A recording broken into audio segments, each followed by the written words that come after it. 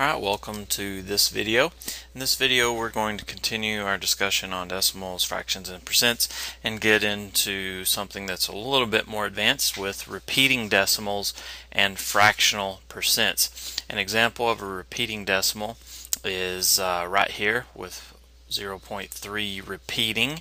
That little bar above the 3 means that that 3 repeats on and on and on. So what this bar means essentially is that we're just shortening this notation, making it a little bit easier to work with, but what it really means is this. So the 3's just repeat and repeat and repeat on and on and on to infinity. Okay, that's what that notation means. Alright, so I'm going to erase that so we don't have that in our way. Okay. And then another thing to cover is when I said fractional percents, that's like this example here, 56.25%, 62.5%, etc. And then we have a repeating decimal percentage here that we need to work with. So just nothing, these aren't anything to be scared of. It is a little bit different, so we do need to work on it, and I'll give you some strategies to attack these. Okay, so let's start up here with 0.3 repeating, and remember what we said. We said that that just technically means 0.33333333. Okay, alright, so remember, let's attack it this way. We'll start by converting this decimal to a percent. Okay, so what this really means is 0.33333, right? And we said that one of the easiest things to do with the percent is to move the decimal 2 places to the right and add a percent sign. So the way that we need to do that then is simply, we've got our 0.3, remember this repeats, on and on and on. So we can just move our decimal place 2 places to the right, 1, 2, and add a percent sign. That gives us 33.3%. It would be acceptable to leave it as just rounded to 33%. That would be fine too. Alright, so we can write that in here. So nothing scary or difficult about that, right? We'll just leave that that way. That's perfectly acceptable. Alright. And then as a fraction, algebraically I can show you how to do this, but that's a little more advanced than we're at right now because this is not for algebra. So you'll get to that in a year or two.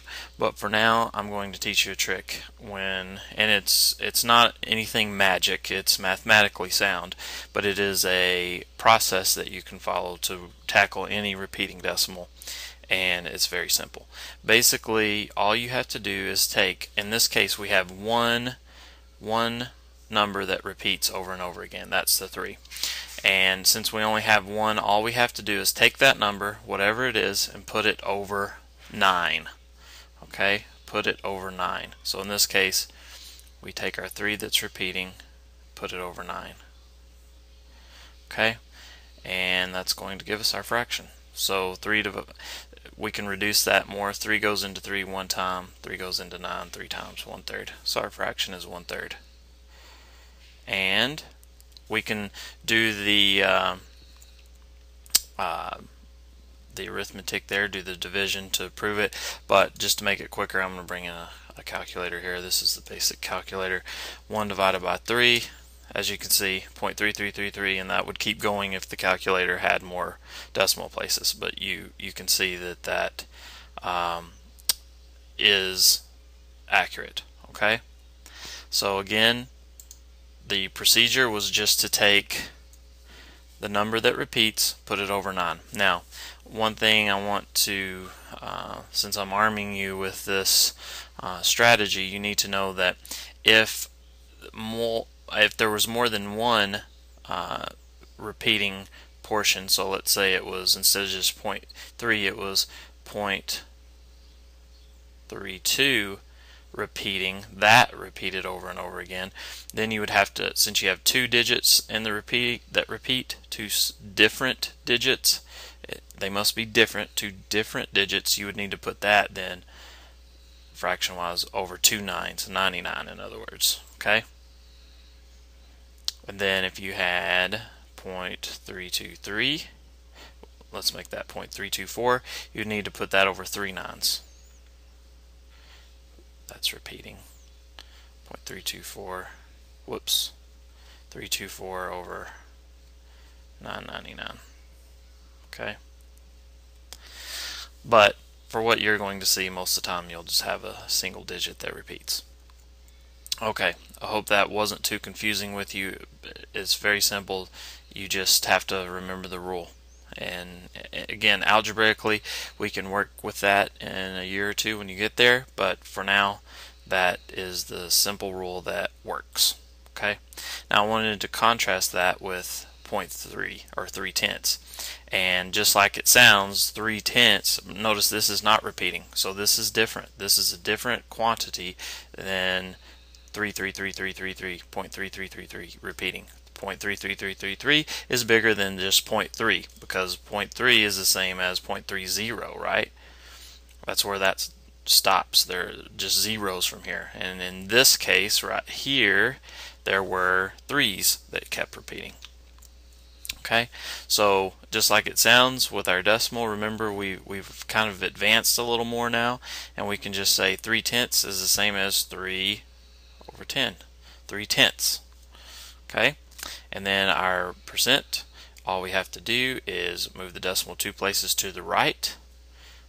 1, 2, that gives us 30. Slap on the percent sign and we're done. Okay, that one was easy. That's something that we've been doing, but I just wanted to contrast that with the 0.333 repeating. Okay, all right, so this is something else that you may see, and this is 66.6% repeating.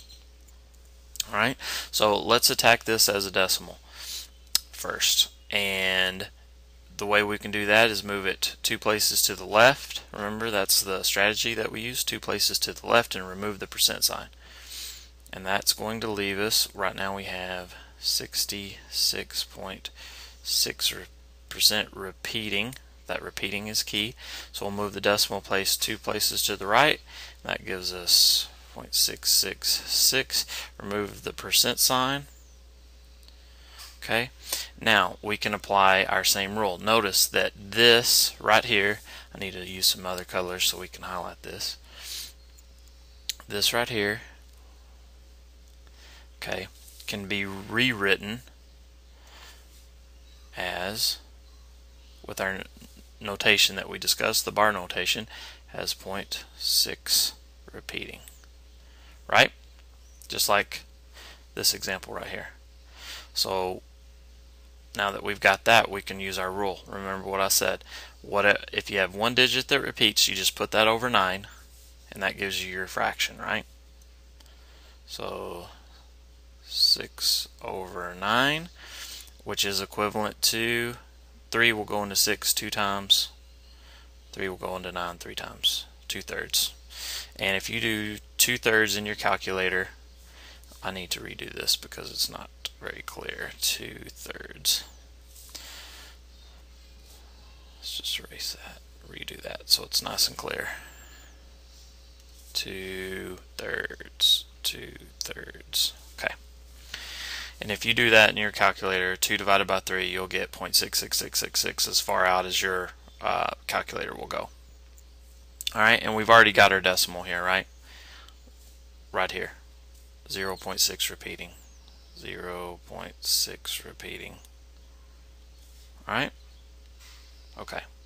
And now I just threw this in there because this is a nice round. This will give us a nice round fraction, and but it will have something to the right of the decimal point in the percent. The way that we do that, because remember, to go from a decimal to a percent, what do? We move our decimal which way? To the right, 2 places, right? And then we add a percent sign. So let's put that right here. 125 Move our decimal 1 2 places. That leads us to 12.5 and add a percent.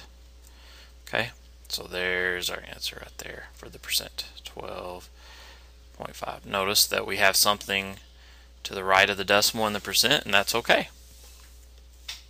Alright, and then as a fraction, the way that we can attack that is you can go either way. Remember from our, maybe the easiest for you, we'll see. What I would think would be easier is to use, remember in our decimal basics video we discussed what each place was. This is the 1 is in the tenths place, the 2 is in the hundredths place, the 5 is in the thousandths place. So just like we could write this as 3/10 is the same as 3 over 10, we can write this, when we say this correctly, it's 125 thousandths, right?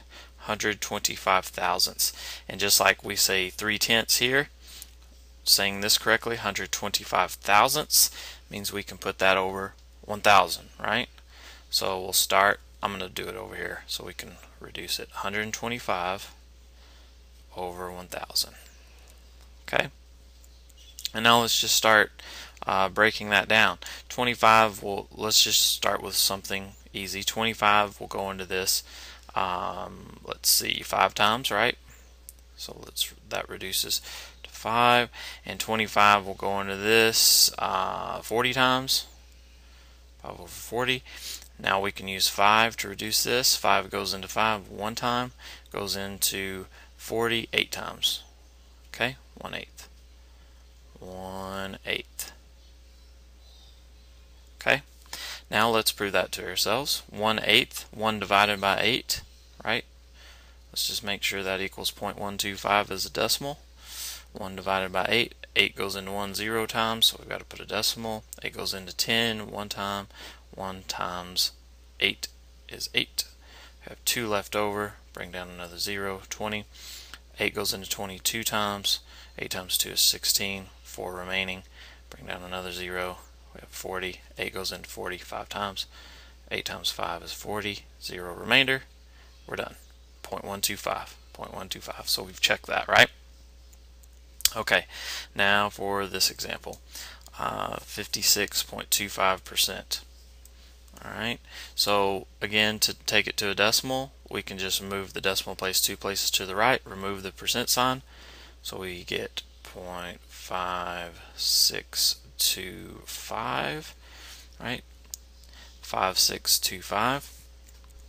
And the way we can do that as a fraction, this is going to be a lot bigger one. You could do 56.25 over 100. You could do just like our percent says, right? 56.25 over 100. Or the correct way to do this would be, this is actually going out one place further, should be 5,625 ten thousandths, right? Because it's tenths, hundredths, thousandths, 10 thousandths, then 100 thousandths, etc. Okay, so this is a little bit bigger fraction, but the same process applies. 5625 over 1,000. Okay, something like that. We're going to use the calculator on. Okay, and we need to correct this. It's 10 thousandths, not thousandths, right? Need another 0 there, 10 thousandths. Okay, let's bring the calculator up. 5625 out of 10,000 is 5625, right? So that checks out. Now let's reduce that. Alright, so I went ahead and reduced that down to 9/16. I did divided each of these by 5. That was something that popped out, and then divided each of these by 25 and got 9/16 to reduce. Okay, we're running out of time on this video, so we're going to have to move quickly. So 62.5% is the same as 62.5. 62.5, right? 62.5% is the same thing. We just convert 1/2 into a decimal, and that makes that a lot easier to attack. So I'm just going to finish filling this out so we don't run over our 15-minute limit for YouTube here. Alright, you can see I've reduce that fraction down, 625 over 1,000. And sorry for the time limit here, and see you in the